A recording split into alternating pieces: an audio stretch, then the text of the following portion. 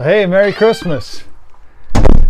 It's that time of year we call Advent. I'm here at my house and I'm excited about taking a journey with you if you'd like to come, where I'm going to go to different places in our city, Corvallis, where people live, work, learn, and play. And of course, I'm going to start right here at my house. I got my bear that welcomes everybody home. Got my Christmas tree right there through the window. And of course, we're right on a highway, so you're going to hear just the real life cars passing by at a fast pace.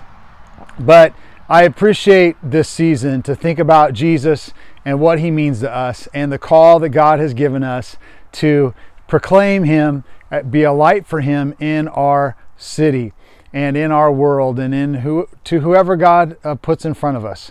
So if you would like to come on this journey, I just encourage you to like this, share it. If it's on YouTube, you can subscribe, and it's going to be a good time. What I like to do is, like I said before, take you to places in our city where we live, work, learn, and play, and then also to take a journey from creation to Christ. In the disciple-making movement, we use Discovery Bible Studies to bring people into the kingdom by them discovering God's message to them, and then for them to obey and share it with others. And what we then do is we bring them through scripture sets. And one of the most popular scripture sets is Creation to Christ, where we go from Genesis 1 through the crucifixion and Jesus' call for people to believe in him and be born again. And so today I'm going to start right at the beginning, Genesis 1, and then we're going to journey through to Christ. The theme is Cradle to the Crown, because the real celebration is that Jesus has come to this world to be the King, to deliver us from the darkness that was here because of our sin and rebellion, and it's a beautiful picture. So I won't be reading all of the passages because of time, and then that you can maybe read them with your family or read them on your own. So the first passage is Genesis 1. Verse 1 through 25, Genesis 1, 1 through 25. You can pause it now and read it yourself, or read it with your family. In the beginning, God created the heavens and the earth. I see three things in this passage, and maybe you see something else. So maybe you could comment that or share it with the people who are doing this journey with you. I see that God is the creator of all. In the beginning, there was nothing except for God, and he spoke it all into being. He is the creator God. He is also the source of all light. We see this beautiful sun back here, and the sun was created by God. Light itself, independent even of our sun, was created by God. He says, he spoke, let there be light, and there was light.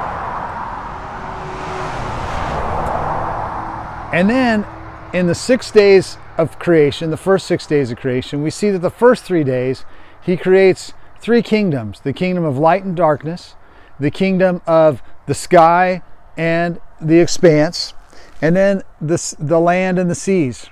And it was in these three kingdoms that then in the next 3 days, he creates three rulers over those areas. He says that he created the sun to rule by day, and the moon to rule by night. And so, and then in the skies, we see that the birds were created to rule over them. And then we see that the animals were called to land, and then eventually man to rule over the land. And I think that the third thing that I see is that God is the creator. He's the source of light, but he's also the king over all the kings of these little kingdoms. And it's a beautiful picture, Genesis 1. And so we turn to Jesus, and as we look to Jesus to come and we turn to the Gospels, John 1:1, there's a little hearkening to this passage where it says, in the beginning was the Word was with God, the Word was God.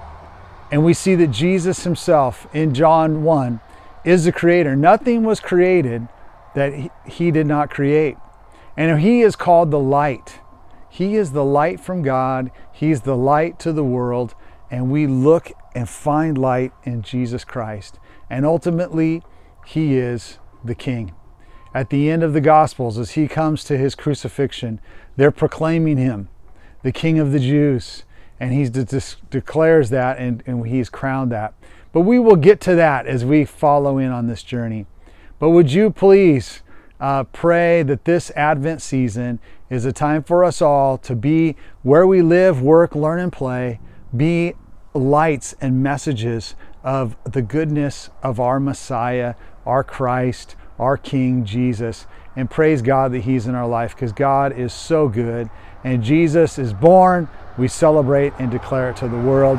So please come back tomorrow and the next day, and let's share this, like it, or you can follow this on YouTube. Lord bless you, friend, and thanks for being with us.